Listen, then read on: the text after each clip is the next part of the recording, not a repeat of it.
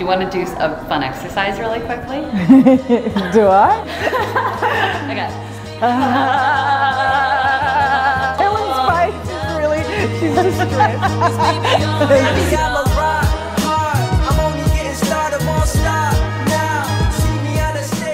Hey guys, it is Tuesday the 16th of October and I am back in the New York office. I just came back from Australia, flew in on the weekend. So it's great to be back starting off the day, I'm going to see Minna and she's going to be talking about phonetics and helping me say sell, and we're going to talk about values and how we can get CEOs communicating better. So I'm really excited about that because it's something that we focus on a lot with our clients, and I'm also looking forward to what she can teach me. So that's the start of the day, so I'm going to head off to do that, so please join me.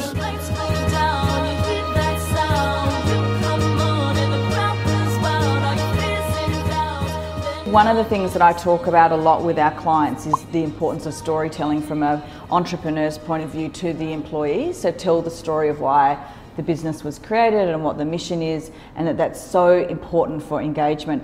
But also in relation to delivering any sort of communication internally, whether it be difficult times or expansions or anything at all. So I was interested to know whether you have many entrepreneurs or CEOs coming to you for the purpose of being able to communicate a clearer message to their employees, because communication is the biggest issue we come across in workplaces. Totally, you are absolutely right. And the biggest way we see that is laterally. How can we communicate interdepartmentally in a really effective way? And values are going to be huge in that. You're here to help me though. Yes. Okay. You're here to help me today. My understanding here yeah. is that you may have a challenge pronouncing your own name in ways that the American audience can understand you. That's right. Now, first, I want to say that when we're talking about accents, I am never an advocate for eliminating an accent. No, I definitely don't want to do that. It's about articulation. It's not about the accent. So if you're finding that there are ways in which your articulation is challenging your message or name being received effectively, then that's something to address. Yeah, and that's the thing. I don't want to change my accent. It's just that it's quite frustrating every time I go to introduce myself that I have to keep repeating it. So it's if I can fix that one thing, it will make my life much easier. Awesome. Sell. Sell. Yeah. Sell. Sell. Yep. And then we can, without the thumb being in the mouth, approximate it, right? So, that's good if I don't have to put my thumb in my mouth every time. Because to get the L up, right? So, sell. Sell. Yep, open it up a little more. Sell. Yeah. Sell. There you go. So opening up a little bit on the So just got to open my mouth up more. That's it. And then making sure that we create that definitive placement for the L sound. Sell. Yeah, by finding the broad extension. Sell. Yeah, I can totally feel the different placement of my tongue in my mouth. So simple. But you have to practice. Yeah, totally. Sell. Sell. Hi, I'm Sell. Yeah, open up a little more on the vowel. Sell. Sell. There you go. You did it. I've got to get a bit more natural with it, I think. I will now never have to worry about not getting my drink at Starbucks now. There you go. If nothing else, we've solved the Starbucks. Yeah. These drums knock. I got 100 more, so it don't stop. No, it don't stop. When the lights go down, you hear that sound. Okay, cool. Heading to networking lunch here at Primary, where Lisa is going to host a number of business owners to get to know each other and see how we can help each other. So I'm going to head there now. It's really good. I haven't actually met that many people here, so this is going to be cool. Carly. Hi, I'm Sel. Sell? Sel. Sell. Sel. Sel. There you go. Sell. I just no. No, I actually just had training on just then on how to say my name, and I clearly need to do some more work. Click, clack, kaboom, taking shots from my dome. Yeah, I'm here to win. Ask my city who the man. Hi everyone, I'm Sel. I am the founder of What's Next PX, which I've just launched here in New York 2 months ago. We focus on performance and engagement and culture, working specifically with entrepreneurs and how to fast growth small to medium business. I have been in business for 11 years from Australia and decided to come over here and see if I can crack this incredible city. I have 2 asks actually.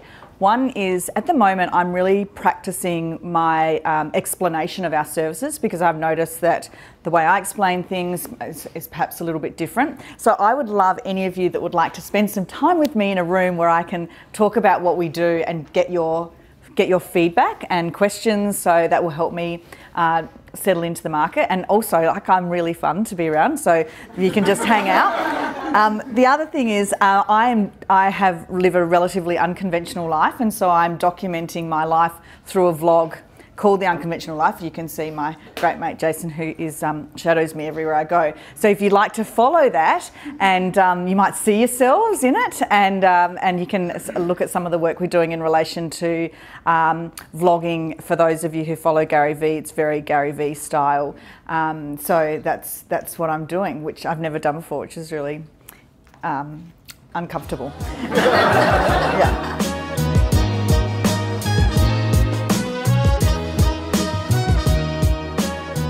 Good to meet other people and hear all the cool different businesses that people are doing, and build the community here. I really want to try and build out that community even more, get to know as many people here as possible. I just haven't really had a chance to do that, but there's a huge network just here, so yeah.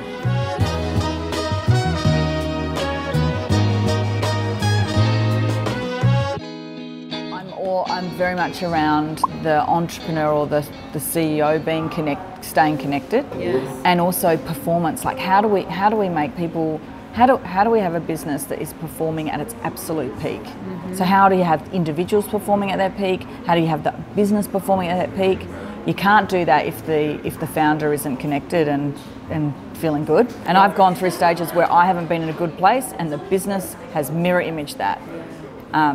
So I'm really not just about making the employees happy, and that's probably a differentiator in our space, because everyone is talking to the employees. But my view is, no, let's get the founder really connected, really clear on what the vision, mission, values is, really clear on what performance looks like, because they don't actually know themselves, and they should, but they don't, and it's quite normal not to. And so we get them clear, and then we filter it through. Because otherwise, we have CEOs that go, I can't get us in and go, okay, can you go and make my team happy, or can you go and make sure they're doing the right thing? It's like, no, not really. But you take a much more holistic approach. Yeah, and very founder focused. Yeah, well, so Sel has me on a strict water regimen. I need to drink 4 of those a day. Yeah, 2 litres. I'm on 2.5, but you need to be on 2. This thing takes so long. But it's the moment to breathe. It should have a little sign here saying, yeah, take a moment to breathe whilst you're collecting your water. Can you just give me another rundown of Brill? Yes. Oh, sorry, I thought you finished. No. Oh, you pulled away and I just went in there. I got thirsty. I mean, it's taking so long. And I just jumped in. Hi, I'm Sel. Sel. There you go. Oh, nice to meet you. Nice to meet you too. Thanks so much for coming in. Of course, absolutely. This is a great space. Yeah, it is really cool. Yeah, I'm so excited to hear you speak next week. Oh, thank you. Thank you. Hello, join us Thursday, October 25th here at Primary. I'm going to be talking to Sue Ellen Watts, the founder of What's Next PX, a company that works with CEOs and founders who are really committed to building peak performance businesses. What else are we going to be talking about? We're going to be talking about entrepreneurship, we're going to talk about startup life, and also just how important it is to make sure that we've got our businesses and our people performing. We need great cultures. We need great cultures, but we also need performance. Happy people, happy people. So if you're an existing business owner, if you're an aspirational business owner, Thursday, October 25th here at Primary. We want to see you here. We'll see you then. Thank you. I really loved that meeting with Brill because we were so aligned. It's so good to have collaboration with people that have the same business philosophy as you. And I'm so passionate about vision, mission, values and how underutilized they are in businesses, and that's something that I just want to spread the word on. So it's just so good having that conversation with her and the connections that I can make as a result of just being aligned in the work we do. So that was awesome. good day. I'm off to do some more boring work that's not so interesting to watch, but I'm so grateful for everyone following along. This is vlog 004. I'd love you to subscribe if you haven't, so you can keep updated on what we're doing. And yeah, thank you for following the Unconventional Life.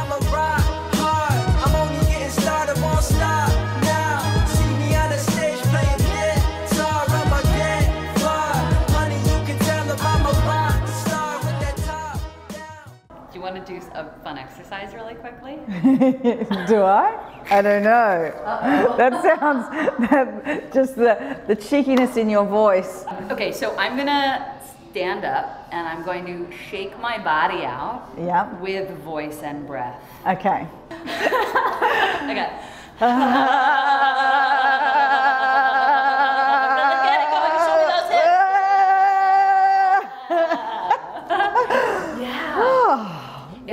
Helen's face is really, she's distressed. Helen's this camera still so it's usable footage. Helen's so distressed. How did that feel? Yeah, it felt good. Yeah.